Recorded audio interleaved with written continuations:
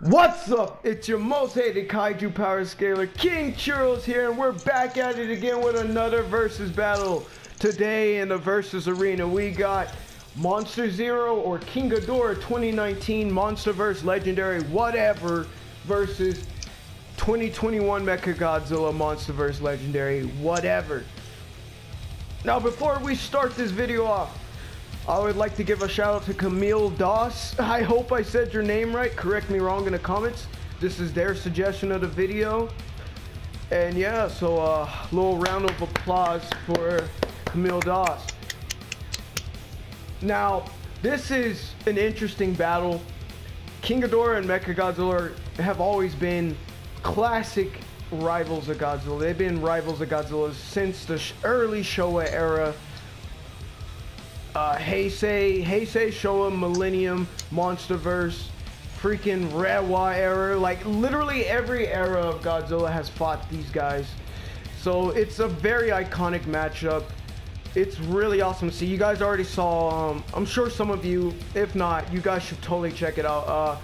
Heisei King Ghidorah versus Heisei Mechagodzilla. I did that video already. I have people suggest to me Showa King Ghidorah versus Showa Mechagodzilla. That's also coming.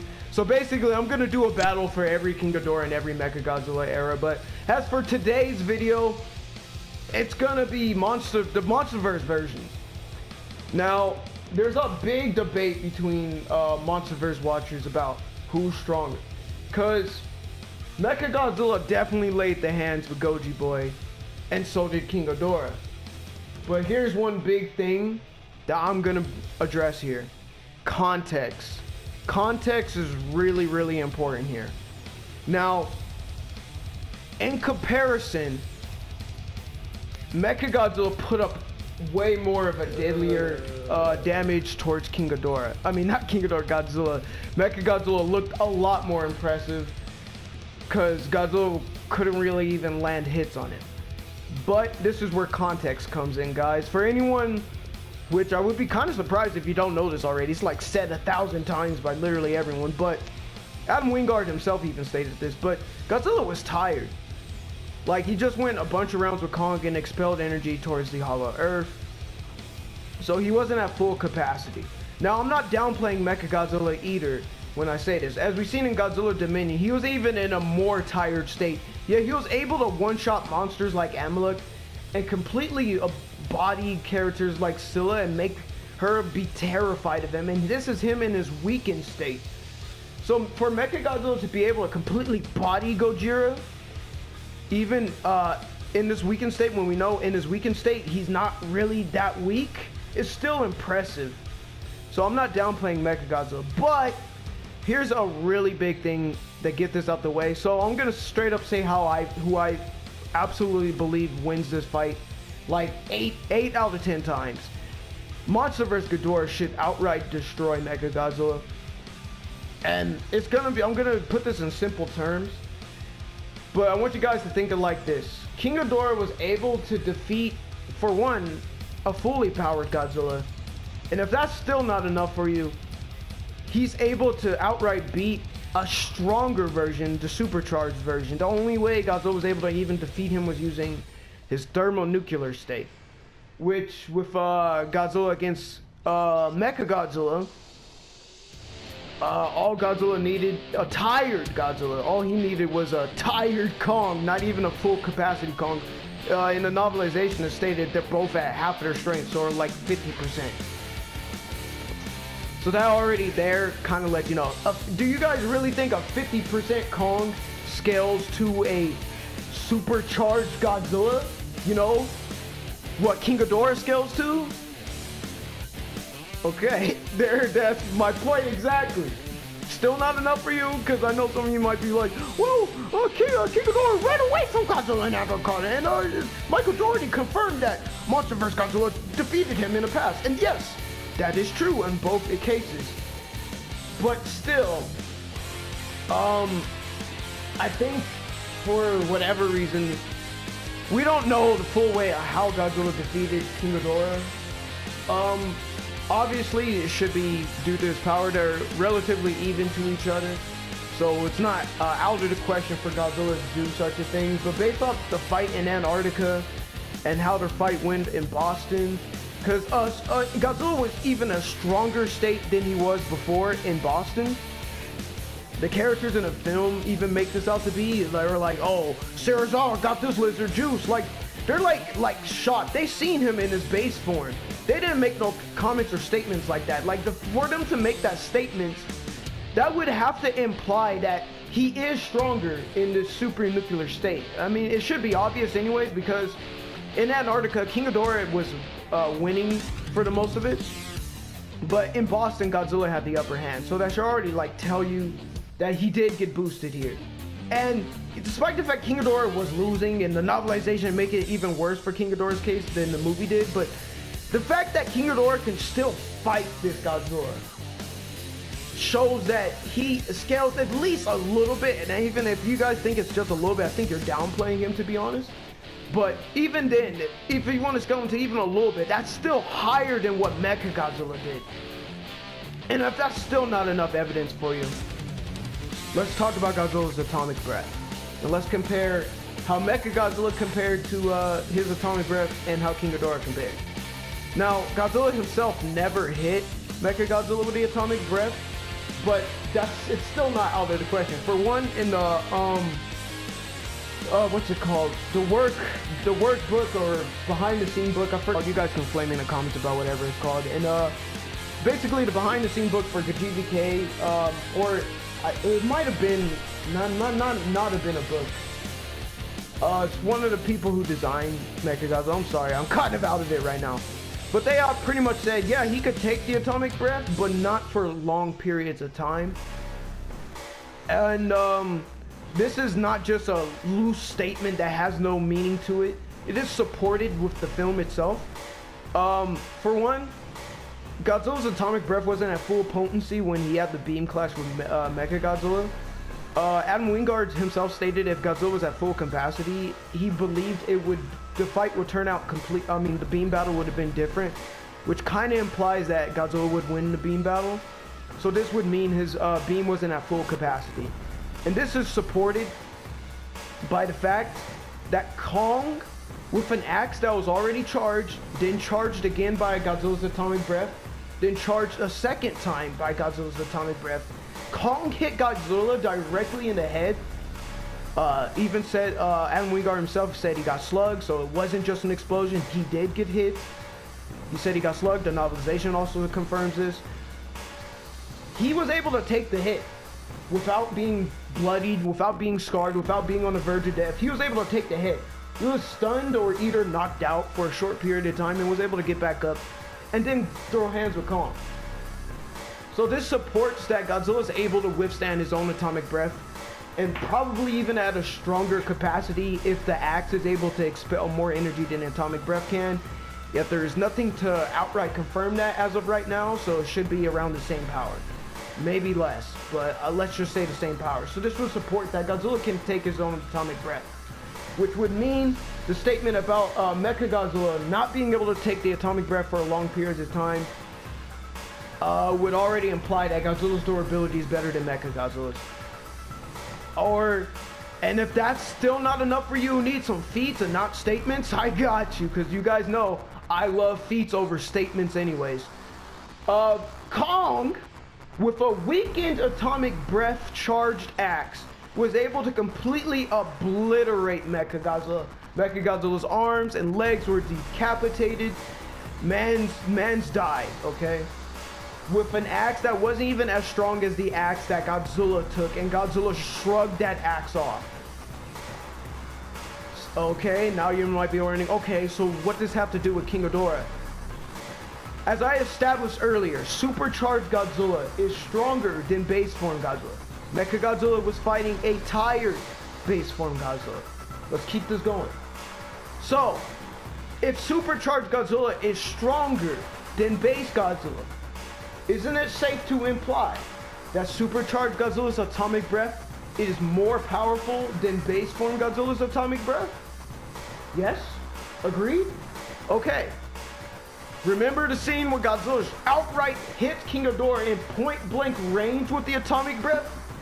and King Ghidorah didn't even have a scratch mark?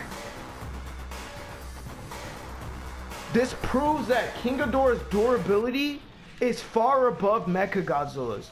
If Mechagodzilla is able to get hurt by a weakened atomic breath, yet King Ghidorah is able to brush off a powered up atomic breath, this should let you know the huge difference in durability already. So this should already let you know that King Ghidorah's durability would be too great for Mechagodzilla to even try to hurt. Because for one, Mechagodzilla couldn't even pretty much make base tired Godzilla bleed or be in severe damage. He didn't really do anything all that much. He gave him a black eye, and then again Godzilla's black eye healed by the end of the movie, so it wasn't like it was a forever type of deal. But yeah, he laid a bunch of hits, but the hits weren't really doing much. It's like I need to make a good comparison for this. Let's say it's like if I were to, it's like if Superman was really tired and didn't feel like fighting me back, and I just punched him a bunch and I kicked him around and threw him around a bunch. But the thing is, I'm not doing anything to Superman. I'm just hitting him and punching him, throwing him around a bunch, but he's not really at full capacity. So it doesn't really make me all that great. Now, don't get me wrong, like I said earlier, beating up a tired Godzilla is still a feat. It is still a feat that Mechagodzilla did that, but that is nowhere near in comparison than King Ghidorah defeating a supercharged Godzilla. And base form Ghidorah should be strong. Oh wait, yeah, base form Ghidorah is the one who took the super atomic breath. You once again proving that he scales to supercharged Godzilla. This is just supporting my case that he could take. So if a base form atomic breath stated by Adam Wingard is able to overpower Mechagodzilla's proton stream, this should prove that King Ghidorah should be able to take the proton stream. And Godzilla himself in a tired state was able to take it. Did it hurt him? Yes. But did it make him bleed? Did it make him knock out? Did it kill him? No, it didn't. It really didn't. But you know what did knock Godzilla out for a short period of time? Base form Ghidorah's gravity beams. And that was not a tired Godzilla. You guys see, I keep stacking up points. King Ghidorah's gravity beams are more powerful. His durability is better. Now, Mechagodzilla may have the speed, but you think King Ghidorah is going to struggle with characters that are faster than him? I've seen some people say King Ghidorah is faster than Rodan. Whatever the belief is, it doesn't matter. Rodan is supersonic speed. He's fast. Mothra is also at around the same speed. She even speed blitzed King Ghidorah at one point. He was able to contend with both of them and defeat the both of them. So he doesn't have a problem fighting characters faster than him. The Monster vs. Ghidorah never had a struggle or problem with that. So just to be like, well, Mechagodzilla is much faster, he's gonna beat him that way. It already established anyways that King Ghidorah can take whatever Mechagodzilla can throw at him anyways. So even if he is just outright much faster, Mechagodzilla can't do much to King Ghidorah. And at some point, he's gonna get hit. His strength should be comparable to Mechagodzilla, if anything, stronger, as he was able to lift supercharged Godzilla into the sky effortlessly. Supercharged Godzilla could not fight back against it, showing that in his supercharged state, he is strong enough to be overpowered Godzilla himself. Heck, even in his base form, he overpowered supercharged Godzilla with the 3-bite attack, lifting him up and throwing him down and dragging him across the city for a short period of time. That already shows he's comparable even when Godzilla's in his supercharged state. Even strength-wise, he's stronger. So if he gets his hands on Mechagodzilla, for one, he could potentially, since Mechagodzilla's, not even potentially, he should be able to just absorb the energy out of Mechagodzilla. And we know with absorption, King Ghidorah gets stronger. So him with Hollow Earth energy? Are you kidding me? He's gonna destroy him. What if he pulls the same thing he did with Godzilla, lift him up in the sky and then drop him? We already proved that Mechagodzilla's durability isn't as good as Godzilla's. So if Godzilla was hurt by that, Mechagodzilla, how much more so Mechagodzilla? If anything, Mechagodzilla should break to pieces. The best chance Mechagodzilla got is with his speed. And that doesn't even mean all that much because King Ghidorah could potentially be even faster than he is. I've seen a calc for King Ghidorah's speed being at Mach 13 in a supercharged state, which would make him much faster than Mechagodzilla, at least in terms of flight. Which, what's really Mechagodzilla gonna do when King Ghidorah's in the sky? Probably shoot him with the proton scream. Yeah, I'll give you that. Wouldn't really do all that much. Maybe King Ghidorah falls down. Mechagodzilla tries to go in and do something, but then King Ghidorah will just overpower him with his strength. As we established earlier, he's physically stronger. So Mechagodzilla, which his only choice is to get up close to King Ghidorah to really try something, because the proton scream, it's great and all, but it won't last forever, especially if it got into a beam clash with King Ghidorah's gravity beams. King Ghidorah's gravity beams should overall beat his proton scream. So there's already that. So Mechagodzilla would most likely have to get in close with King Ghidorah, and that would be a fatal mistake, as we established. If he absorbs energy, grabs a hold of Mechagodzilla, it's over. Mechagodzilla's a goat, don't get me wrong, he's cool. But he's not King Ghidorah. He's not. Monster vs. Ghidorah is something else. Literally, the only thing that's more powerful than he is in terms of the Monsterverse is thermonuclear Godzilla. That's it. Nothing else. Nothing could compare. Literally nothing else. Mechagodzilla can't do anything about it. So it's an outright stomp. It's not even much of a close fight. I guess you can make cases for it. Somebody in the future could debate me on it if you really believe it could be a close fight.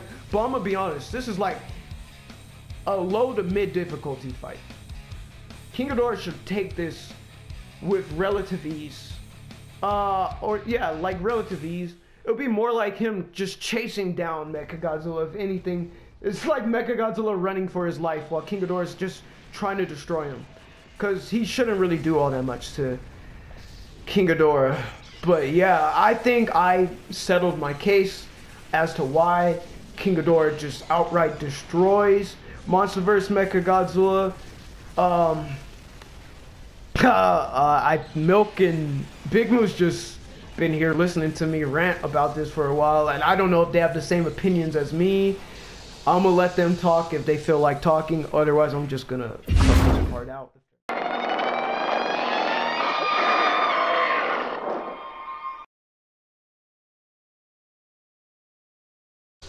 Okay, so this is off topic, but I figured out what the sandwich was. It's steak, bell peppers, mayo, and onions and cheese. You know, that's definitely off topic. Yeah, anyway, continue. I have to cut that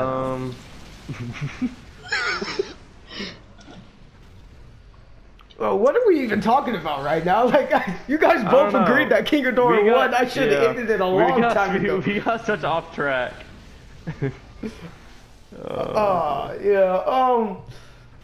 So yeah, ladies and gentlemen, Ghidorah wins. Monster vs. Ghidorah is a GOAT, and he wins this fight. If you disagree with me... Wait, he was recording this entire time? Yes. Yes, they hear your voice now. Put that in the video mixtapes. So, I'll catch you guys later.